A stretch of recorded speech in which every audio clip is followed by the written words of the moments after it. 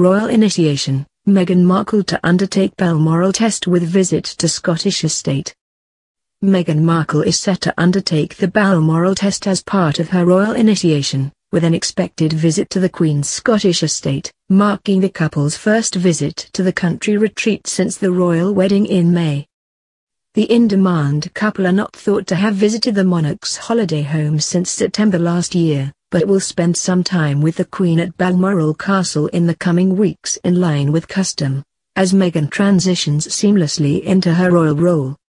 Speaking exclusively to express.co.uk, royal expert Richard Fitzwilliams said, "An invitation to Balmoral, where the Queen is expected to remain until September, is traditionally part of the initiation into the royal family." The first Balmoral initiation of a non-royal spouse was conducted by Princess Diana, who reportedly was less fond of the country retreat than her royal counterparts. Mr. Fitzwilliams said, "The Balmoral test was initially passed by Diana, who was later unhappy and bored there. However, he raised hopes the Duchess will enjoy her stay decidedly more, given her burgeoning friendship with the Queen."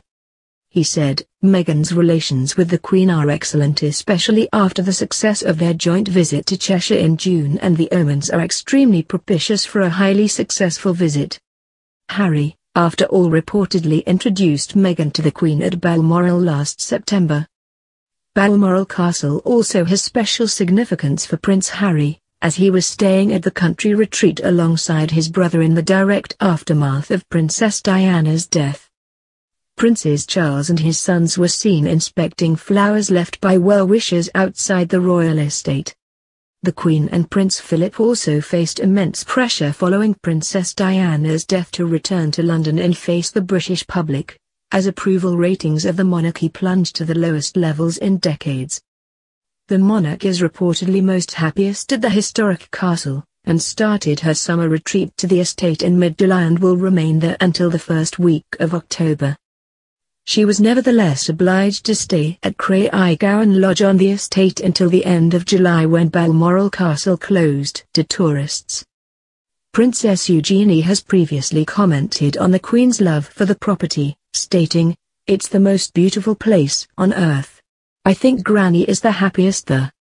Walks, picnics, dogs, a lot of dogs.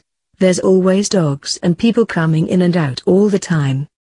Family-wise we're all there, so it's a lovely base for Granny and Grandpa to be, for us to come and see them up there where you just have room to breathe and run."